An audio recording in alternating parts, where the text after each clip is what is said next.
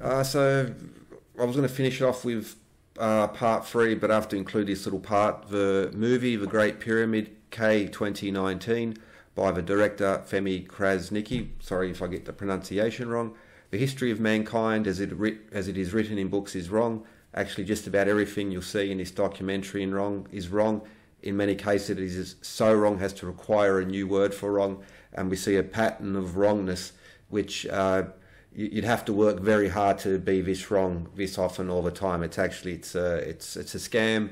It's full of deliberate mistruths. Now let's look at their take on granite. Blocks that descend as seen in animation cannot slide in real life.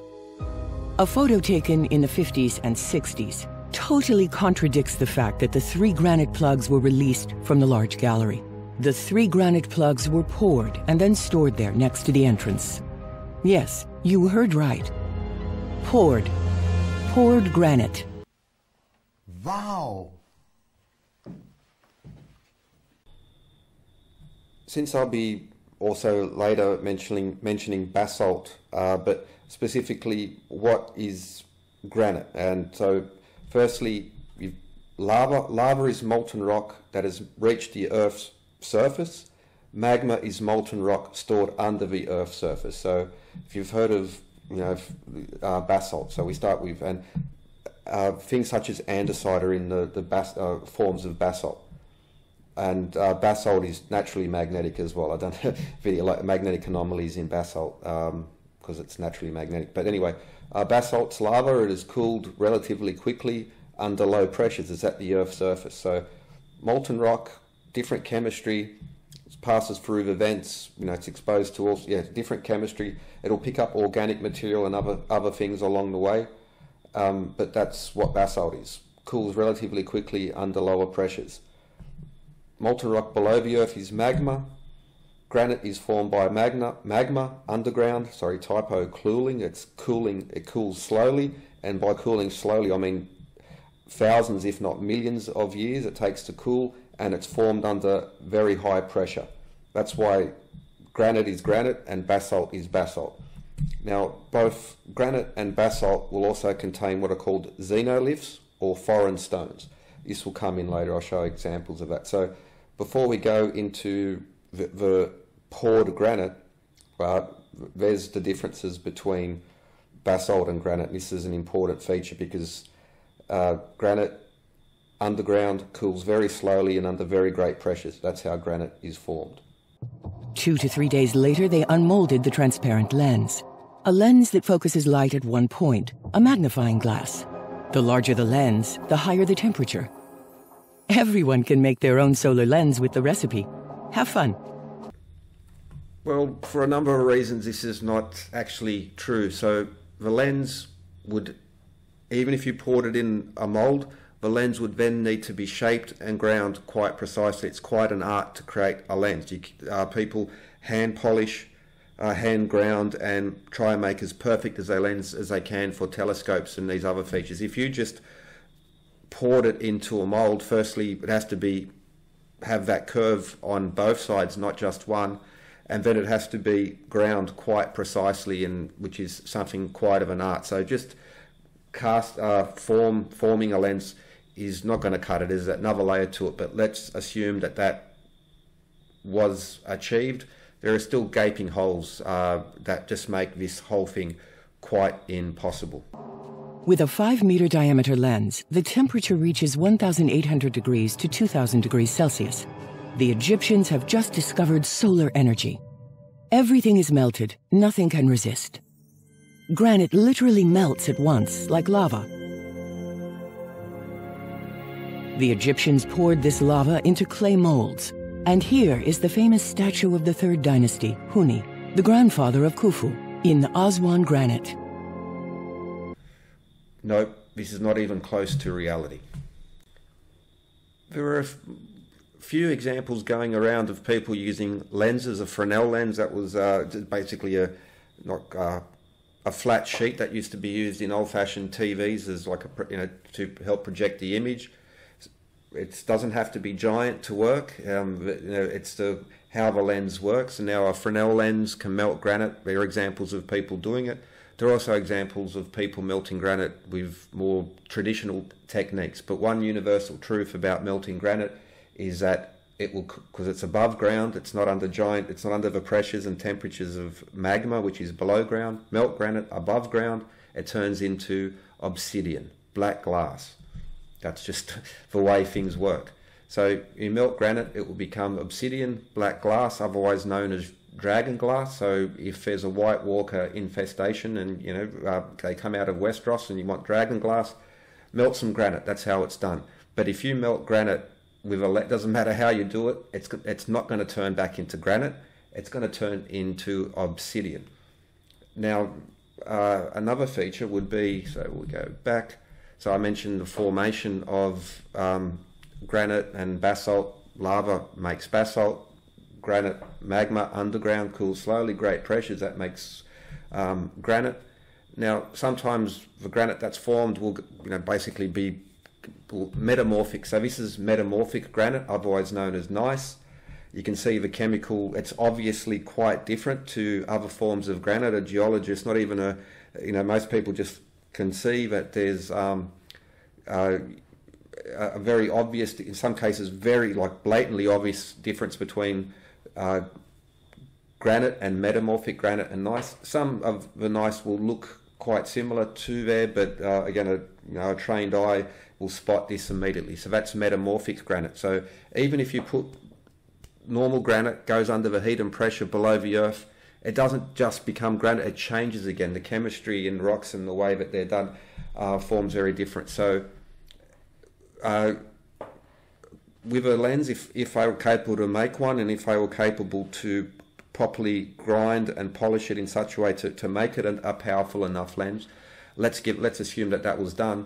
Well, if I were melting granite or basalt for that case, it does not return to granite or basalt. Any notion that granite was molten and formworked, absolute pure nonsense. Just in the rubbish, this is just an established fact, and there's no way around it. So the whole thing, melting granite, even you can't crush granite up and then recreate granite in a mold. So even I'm targeting K2019 movie, but also I believe there are others who have suggested that the granite sculptures were crushed and then cold, turned into some form of concrete and then poured into a mold.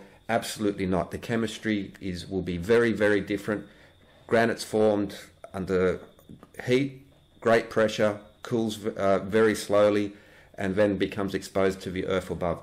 Absolutely impossible, no way to do this unless you can essentially summon magic to do it. So, no, done and dusted, throw that in the rubbish, it's time for that to die.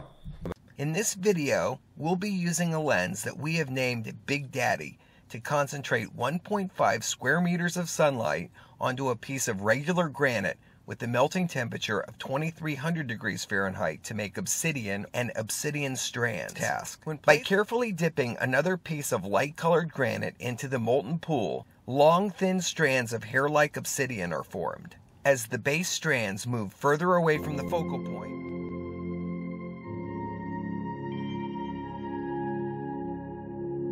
vases harder than steel, like these in trachyandesite, dating from at least 3500 BC.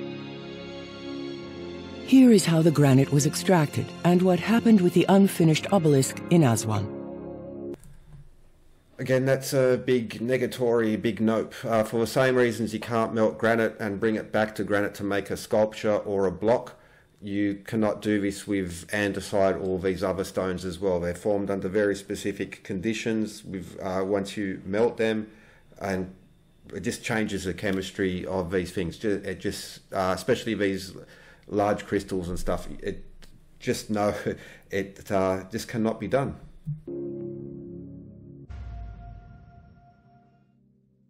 The workers in the Aswan quarry were responsible for extracting the granite in cobblestone-sized pieces. These are small pieces of 30 to 40 centimeters, which were extracted from the molten granite with stone shovels. Okay, so we had a massive rock here that we couldn't remove. We We hired a jackhammer, a 27 kilogram jackhammer. Nothing seemed to work. We wasted 2-3 days on the jackhammer. We broke I don't know how many drill bits of the jackhammer. Then we heard about fire setting to crack rock using heat and water. So here we've just made a giant fire around the rock. We opened up the space around the rock and made a giant fire just with leftover wood of trees that we had killed on the site. And the fire's been going for about an hour, just over an hour, and just with the heat alone the rock seems to snap off naturally.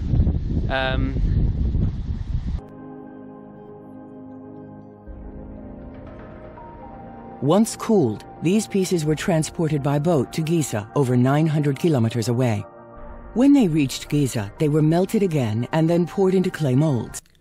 Just with the heat of a wood fire, of a campfire, after a very short time, the stone, the granite will break. Granite is very weak against fire. So any heat, when this is very low heat compared to melting, would create these thermic shocks, these small cracks in there, and absolutely destroy the granite and the surrounding granite as well as the heat is transferred. So any notion that the unfinished obelisk or any other piece of granite was molten, no, it becomes obsidian. It doesn't return to granite, and the surrounding stone would be absolutely shattered with micro cracks and would disintegrate a very short time after. So again, this is absolutely no, not even close. To estimate the volume of granite to take away, the workers cut out this part of the quarry in the form of an obelisk, which was completely melted 1 week later and transported in cobblestone-sized pieces. Again, just a reminder, no, this did not happen. This is not real. It's just entirely made up as a fiction. Molten granite would become obsidian. Here, a ball of dolerite fell in the granite in lava form, and it got stuck there for millennia. Nature does not do that. Nature does not do that, except of course when nature does do it, and nature does it a lot. It does it quite a lot, and this is no mystery at all. So it's not just this K2019 in this time. You often see them go to the quarries. You can't use these dolerite balls, except that people who actually spend more than 10 minutes working at it use them quite successfully, and they often point to this stone as some evidence of lost advanced high ancient technology.